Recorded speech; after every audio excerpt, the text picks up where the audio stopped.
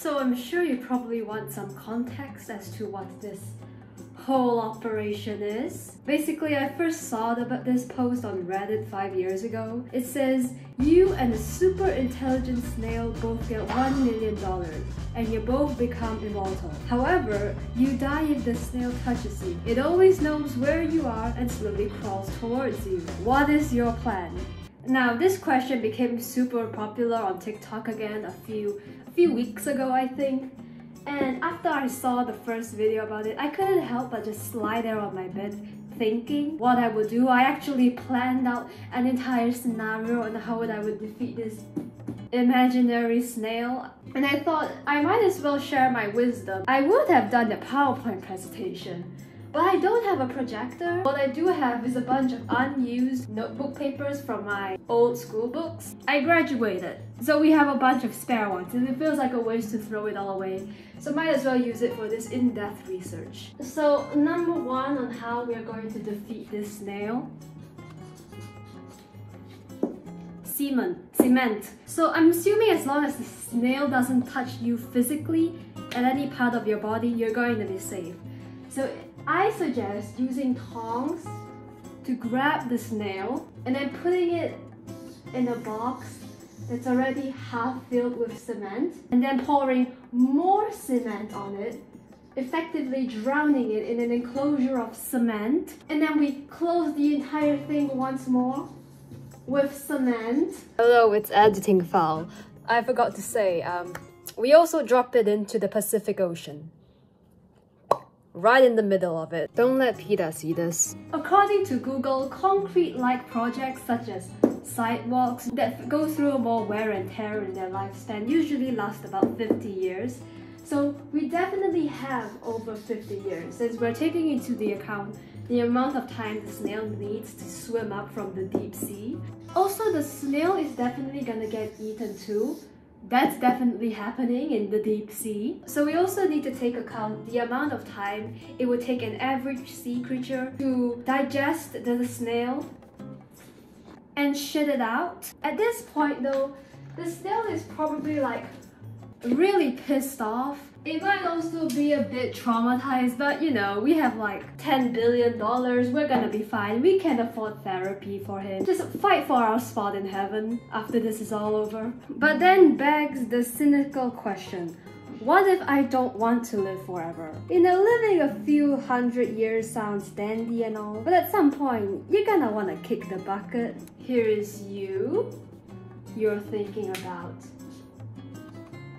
death, not far off from reality, I'd assume. So, you wanna die, you don't wanna live forever. Therefore, you wanna know where the snail is at all times, just in case you wanna come over, have a little chat with it. Implant the tracker on the snail. You'll be able to know where it is at all times until it eventually, you know, runs out of battery. But if that happens, we can either get someone to replenish it every few years or so, or we can invest in a solar-powered battery. We just draw the classic sun in the corner here. It's got little shades. Yeah. I'm not sure if a solar-powered battery for a tracker exists, but we're rich. We can pay people to invent it, because that's how money works. However,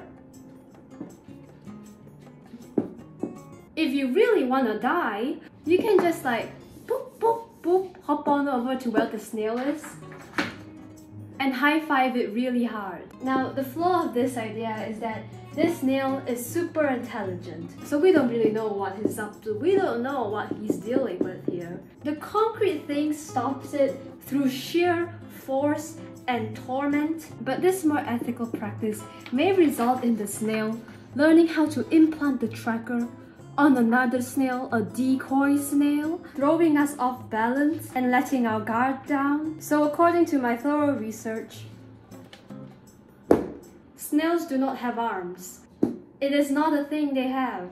But what our little snail friend here can do is rub itself on the rocks, removing the tracker through the grit and then setting it aside on the rope so that another snail can come across it and it will stick to that other snail's mucus effectively leading us with a decoy snail instead. See, I tried to make it obvious that this was a decoy snail by giving it a bow tie and genuine joy. But then I thought that wasn't enough, so I also colored in the shell. This is a very well planned out research. And thus, between the option of actual physical and mental and emotional and probably spiritual torment, or this more ethical yet risky practice, I suggest that we do both.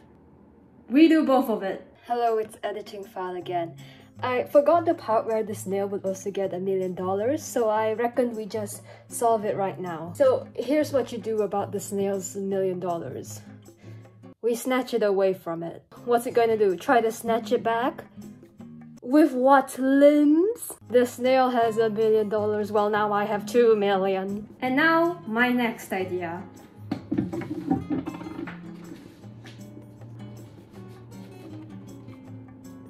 Eat the snail. Now just hear me out. What will happen if this occurs?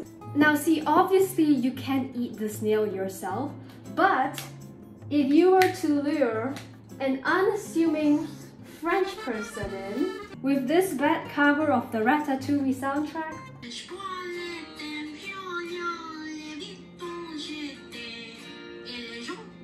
and you have them consume the snail in their daily escargot, what will happen? What will happen? Because you see, I thought about immortality a lot as a child with a crippling fear of death. So I've come to a realization that there is only 2 ways you can be immortal, as far as my mind can come up with. You have number 1, where you cannot die from any injuries, because you'll be able to heal and recover. Which brings us to the first possibility, reconstruction. The snail will reconstruct itself. It is immortal after all. But the French person has to first shit out the snail for that to happen. Just make this guy French real quick. Yeah, that's what French people look like. I've only eaten snail once, but I don't think the entire snail comes out inside the poop. I think it gets digested into tiny little bits of nutrients. Basically, it's gone. The snail is gone. It's just gone. Maybe like one tiny atom of the snail will remain inside the poop, and then it will reconstruct itself from that atom like a Deadpool. I forgot what Deadpool looks like. Deadpool? But then it will have like a whole sewer system to go through, as well as 8 years of therapy. The second way immortality can function is through sheer indestructibility. I wrote indestructibility. Yeah, ignore that. Basically, when this happens, you cannot get hurt. There is absolutely no way of any injury ever coming to you. Except for when the snail touches you, of course. You can get hit by the metro train and you cannot die because you are Kiki Palmer. But however, the result of that, an extremely graphic scene of the snail chewing its way out of the French person's body. Like the scene from Aliens. It's not going to die in the stomach, the acids aren't going to hurt it, it's there forever. It's just slowly chewing its way in your stomach lining, waiting for its moment of revenge. The French person's dead for sure. And the snail has gained a new fond taste for blood. So I'm not really sure if this is the outcome that we want. This doesn't really have anything to do with defeating the snail though. I'm just really curious what will happen if you eat it. With that being said, I ran out of unused notebook paper, so this is the end of the video. It's pretty quick because I'm working on a longer video later on. Oh wait, but just one more thing before you go.